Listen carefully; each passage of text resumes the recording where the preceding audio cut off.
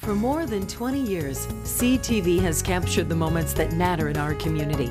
From our studios in St. Clair, you're watching Focus with Paul Dingeman. Well, here we are, the mid part of March, coming up on spring, and as you can see behind us, we've got some new pictures, as Bruce Halliday calls them, eye candy in the background, with some blossoming trees in front of the kids in downtown St. Clair. We welcome you. This is sort of a special little show today. One of our guests was unable to make it, had some automobile problems, so we dragged in Joe Morgulec. Joe, nice to see you. Nice Joe to see you, Paul. is new to this side of the camera because he's a student up at SC4 Yep. and works for a wonderful place called Jet's Pizza here in St. Clair. That's right. And he and I met, and he said, gee, I'd like to get involved. So he got involved, and tell me what happened. Yeah, so a little bit of backstory. When I was in high school, I was looking up at the class slides. We'd put up the slides and the announcements, and we watch them during our little seminar time during class. And one of the slides that I saw flash up there was, oh, we're looking for announcers for maybe the girls' soccer team. I thought, oh, that sounds really fun. So, you know, many months pass by. We have a COVID lockdown.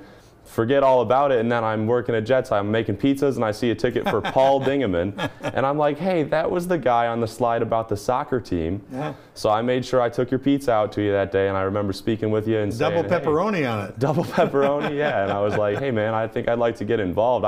Soccer wasn't necessarily an immediate concern at that time. We weren't doing sports quite yet, but didn't take long for you to have me in the control room working on some cameras, things like that, and here we are. Well, you got to have the passion, you got to have the desire to do this kind of thing, and you certainly do. And I think you've got the ability to take you a long way. So we came up with a program that we had done numbers of years ago called On the River, where we had a host, and she would talk about things in a short period of time, 4, 5, 6 minutes. And we thought we'd reinstate that program with you. So we came up with an open, and if Sam in the control room will roll that open, we'll talk more about the show. Sam?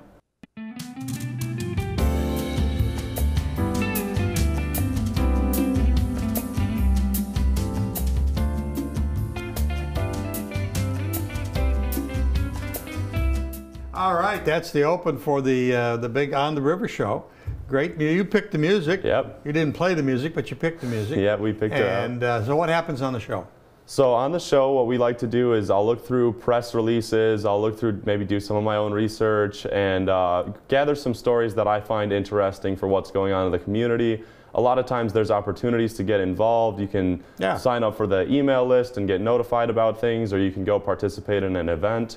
So to spread that information throughout the people in our coverage area, I think it's a really useful tool. And then they can share the information they find if it doesn't specifically pertain to them. Maybe they've got family members or friends who could enjoy some of the events happening downtown, other things like that. So to go around, and I'll use the internet or my own iPhone and collect some photos and put some graphics up. I think it's a good opportunity. Well, it's a great opportunity to build a show and learn how all this stuff works here. Mm-hmm. The show runs numbers of times, multiple times, like up to 12 times a day. That's right. Because it's a short little piece. It runs 5 to 7 to 8, 9 minutes, depending upon how much information you have to share. And we think it's really a good service to the community to, as you said, if you're the American Legion or the AmVets or whoever, anywhere in our coverage area. And our coverage area goes from Davis Road on the north to Broadbridge Road on the south, from the river out to I-94 on cable channel 6, Comcast channel 6. We also share the show, your show, and all of our programming on multiple Facebook pages, multiple YouTube channels. So there's multiple chances for people to see Joe. Yeah, I think the exposure is great. I took an interest in it right out of the gate, and I knew right away that this was going to be something I'd be interested in. I thought it was going to be really fun, and I'd tell some great stories about, you know, my time in the control room or in front of the camera. But I was surprised. I started to really take an interest in it as a potential career. Broadcasting journalism totally interests me. Every step of the process for me, it's truly fun. It's not work for me. And so to come in here every week and maybe get a little bit better, kind of build myself a little resume if I ever move on from Channel 6, God forbid. Well, yeah, moved from 6 to 7. Over the years, we've had some real success with people. You see them every once in a while on Channel 7. Justin Rose started here doing play-by-play of volleyball and soccer, I think, and some football. And there's just a whole list of people that have gone on to the industry. So we're proud of that, and hopefully we can help you too. Yeah, I would love that. And I think, you know, even still just in St. Clair, like to look back on this and be able to tell my kids these stories and share the videos with them. And it's interesting because it kind of anchors down to our little town, doesn't it? Yeah. It's not like something you would see on the national television, because I get to do the little thing where I talk about the freighters at the end of the show and introduce people to different boats that I really like. And we talk about, you know, there's just a couple local bands playing downtown this weekend. Things like that are really interesting. His name is Joe, and he's on a program called On the River, which appears 12 or 13 times a day.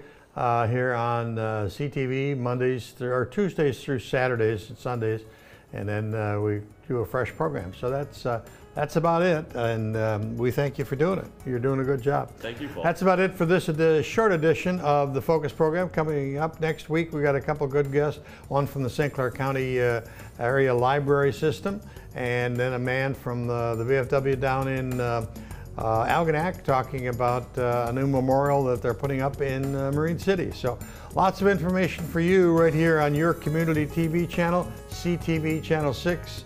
See you soon. Paul Dingeman here. Thanks for watching Focus with Paul Dingeman. Focus is produced at the CTV Community Television Studios in St. Clair.